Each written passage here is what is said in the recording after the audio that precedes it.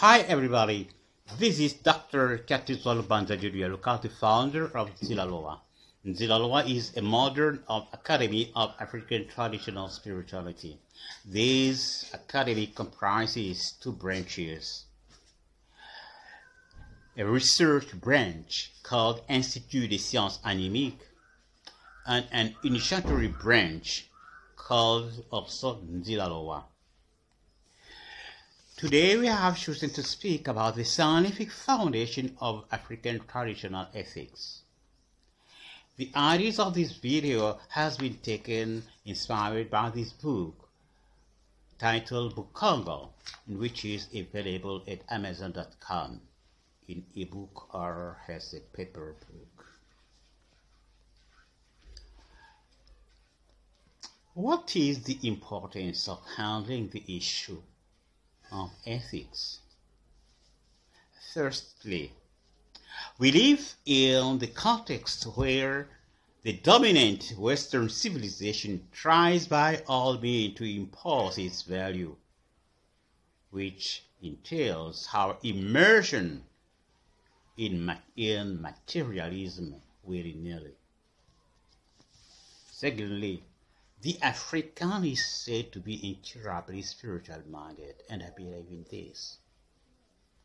Thirdly, new discoveries in the dominant theology teach us that in its Egyptian, Sumerian, Nubian origin, the African traditional religion is a science, even an exact science. And this science has marked all the aspects of our culture. The intrusion of Western culture, inaugurated by the Persian, the Greeks, and the Roman, has replaced this religion science by a religion belief, because in the West, religion is perceived as a mere system of belief.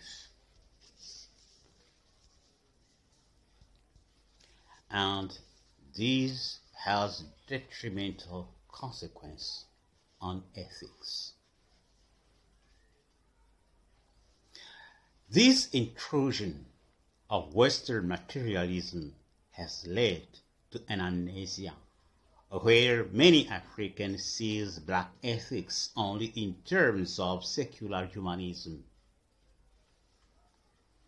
Thus, it is very important for us to demonstrate, to reaffirm the scientific basis of African traditional ethics. The great tool for this endeavor is the Kemetic cosmological argument. We can introduce this argument in this way. This temporal universe is an individual entity. Therefore, it is the work of an individual creator. Let's use an hypothesis here just for the sake of concision. Every creation exists in its creator. Since the creator of this temporal universe is an individual entity, there might be other creators who are at least potentially creative. They might have not yet created the universe, but they exist in the infinite range of possibilities. If we take an entity who is the sum total of all these potential and manifest creators, we have an entity who is the greatest possible being. Because remember, every creation exists in its creator. These greatest possible entities is called God. In Bukongo, in Kaka religion, he is Nzambi Ampungu Tulendo. Now, being the greatest possible entity, Nzambi Ampungu Tulendo is the greatest possible reality. He is transcendent, indivisible, and immutable. Because any lesser nature will invite the principle of his divisibility and mutability, and that principle must be greater than the greatest possible being, which is impossible. Therefore, Zambian Pungu Toledo is transcendent, indivisible, and immutable. We know that every creator expresses an individuality included in the indivisible Zambian Pungu Toledo. Therefore, every creator expresses the whole of Zambian Pungu Toledo, but in an individual manner. Let's call this fullness, this wholeness, the Logos. So we have three entities. We have Zambian Pungu Toledo, God the Supreme Being.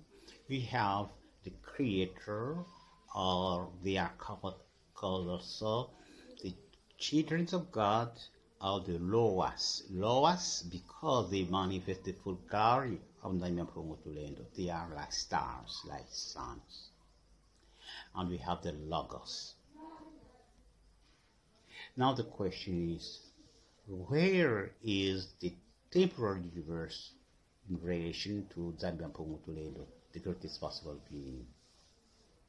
The temporal universe cannot be outside of Zambian Pungu Toledo because he is the greatest possible reality. So no reality can be added to him. The temporal universe cannot be in Zambian Pungu Toledo because he is absolutely immutable. Nothing in him can go to potential to manifest existence. But we know that the temporal universe exists in its creator. Therefore, we arrive to the conclusion that the temporal universe is only an appearance of the celestial reality, the reality of Zambian Pungu Toledo, in the temporal consciousness of the creator. It ensures an anthropology where every being, every human being in the temporal universe is only the manifestation, a limited appearance, a limited manifestation of his reality in the celestial realm as a Loas, child of God. You and I are in reality Loas, children of God. If we take the children of God around one of them, these children of God constitute a collective child of God. And that collective child of God expresses also the Logos. So the Logos is the fullness of God in the child of God and around the child of God. It then follows that the Logos is in the Muntu and around the Muntu. In other words, each Muntu is the good which is in him, but he is also the good that surrounds him. I can put it in other words. You and I are the good. We are spiritually conscious in us, but also the good. We are spiritually conscious around us.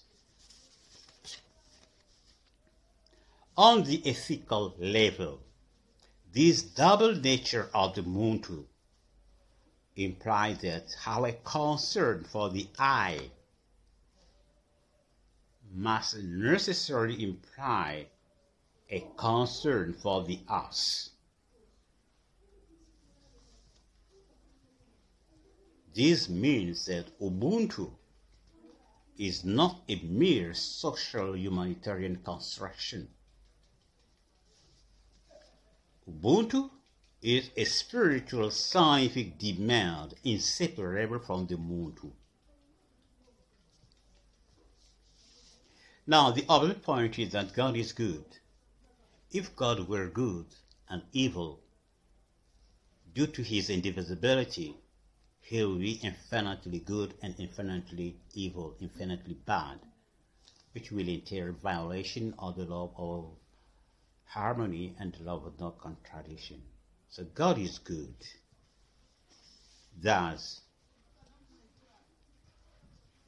good being God, the principle of Ubuntu require of the Ubuntu not only to manifest his highest norm of the good, but also to work for the manifestation of that highest good in his surrounding without violating the free will of others. So the principle of Ubuntu is not a mere social humanitarian construction. It is a scientific spiritual demand which is imposed in each one of us. And to bring back this scientific ethic is a big demand on you and me. If you enjoyed the ideas of this video, please become one of our followers. Thank you and see you later.